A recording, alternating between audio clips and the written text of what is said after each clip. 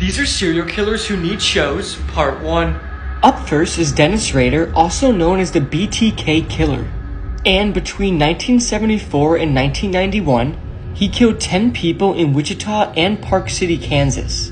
He also sent taunting letters to the police and media news outlets, bragging and explaining his crimes in detail. But after taking a decade off of killing, Dennis Rader wanted to resume, so he began sending letters again to the police, saying the BTK killer is back, which ultimately led to him getting arrested. But what makes the BTK killer so weird is that he tied himself up and did the same things to himself that he would do to his victims, because he liked it that much. I know the series Mindhunters covered the BTK killer, but it wasn't his own standalone show.